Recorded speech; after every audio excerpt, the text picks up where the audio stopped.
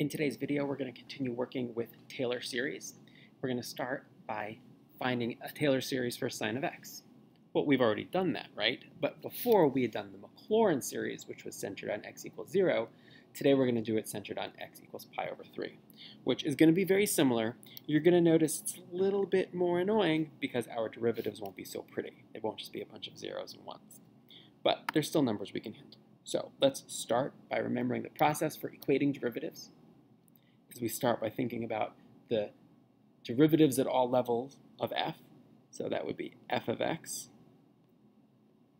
Start with that, and then find the first derivative, and second derivative, and third derivative, and fourth derivative. And let's go up through fifth derivative. That should be enough for us to find the pattern eventually.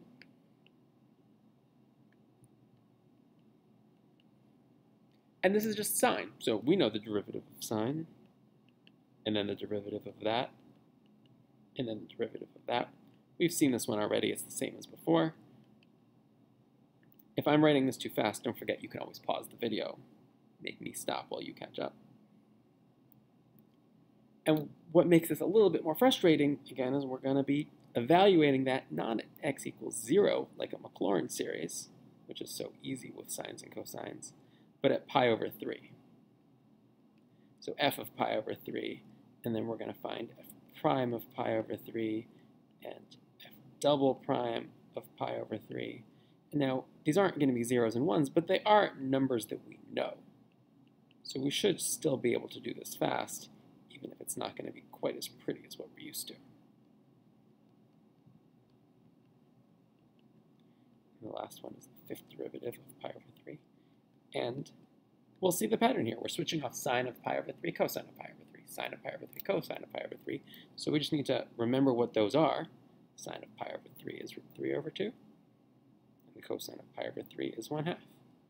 And the next time around, they'll be negative. And the next time around, they'll be positive again. And notice the language I'm using there. The next time around, they will be positive. What that means to us is when we're talking about the next time around, that's going to be helpful when we use our sigma notation to kind of describe the pattern. The pattern is coming in groups of 2. So we're going to keep that in mind for when we get to our sigma notation later.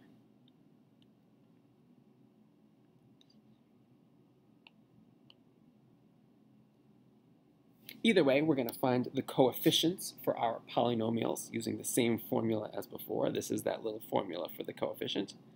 At every level, for every nth coefficient, it's the nth derivative of f divided by n factorial.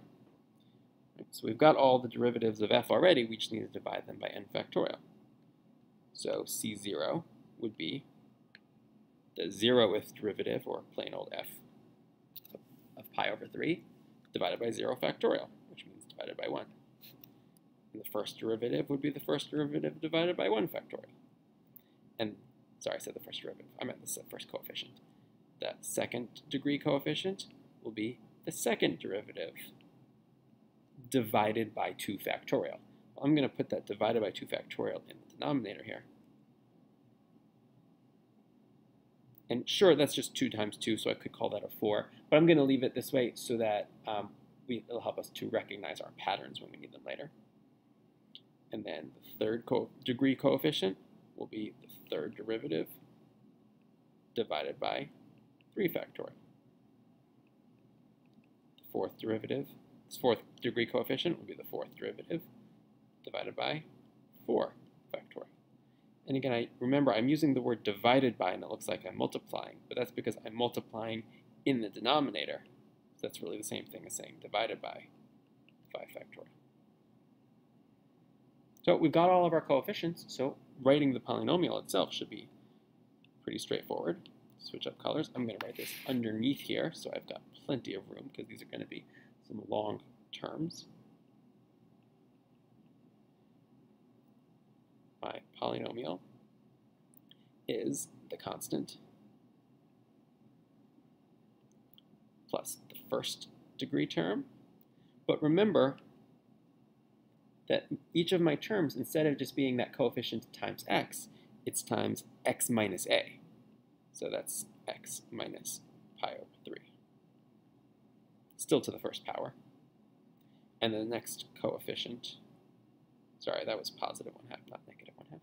The next coefficient is negative root 3 over 2 times 2 factorial times x minus pi over 3 squared minus 1 over 2 times 3 factorial times x minus pi over 3 cubed. And it's possible that you need to write a couple more terms to see what happens here. It's possible that you see the pattern of the coefficients already. Since I've already found C4 and C5, I might as well write them out. Notice that this time we've switched to a pair of positive terms, root 3 over 2 times 4 factorial times x minus pi over 3 to the 4th. And then my quintic term is still positive because these come in pairs. 1/2 divided by 5 factorial. That's the coefficient we found, times x minus pi over 3 to the 5th. And now my job is to turn that into sigma notation. And here's the key. What we saw were these terms that are coming in pairs. So what I'm going to need to do with my sigma notation, there's going to be no way to describe this using only one term in the sigma notation because everything is coming in pairs. There's the first pair. There's the second pair. There's the third pair. So what I'm going to do with my sigma notation is describe each of those pairs in my sum. So it'll be the sum from n equals 0 to infinity, and I'm going to just describe the two terms separately. The reason why I have to describe the two terms separately, there are two reasons. Number one, my alternating signs, the first term, or they're both going to be positive, and then the second pair of terms, they're both going to be negative. So the signs with a g are switching off, in groups of 2, but the coefficients are switching off every term. The root 3 over 2 and then 1/2. Root 3 over 2 and then 1/2. Root 3 over 2 and then 1/2. So I've got one pattern that's coming in pairs, one pattern that's coming every individual time, which means I'm going to need to write the sigma notation with the sum of the two terms in one term like this. So you'll see what it looks like when I'm done. It'll make a little bit more sense. The first pair of terms, well, actually, let me say this first, that the terms are alternating. So the first ones are positive. Second pair is negative, so I'm going to put that -1 to the nth there. So that means each pair will switch off positive, then the next pair negative. And then I'm going to put my pair of terms next. I'm probably going to run out of space here. But the first pair, the first part of each pair, the first term in each pair, is root 3 over 2 times that factorial there, but here's the catch. The first factorial, it's 0 factorial, 2 factorial, 4 factorial. So I'm doing even numbers here. So that would be 2n factorial times x minus pi over 3 to the nth.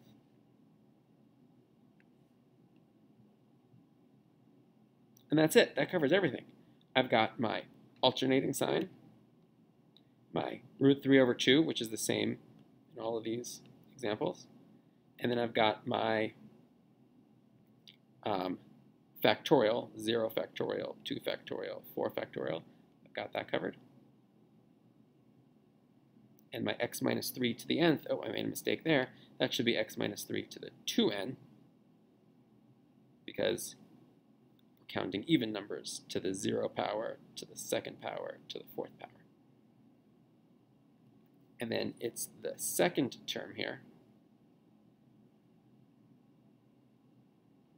that has the 1/2 instead of root 3 over 2. And in the second term, I'm counting my factorials there are all the odd numbers. So we'll call that 2n plus 1. not 2n factorial. So you can see those same patterns we used last class for a way to describe even numbers as 2n and a way to describe odd numbers as 2n plus 1 is useful yet again.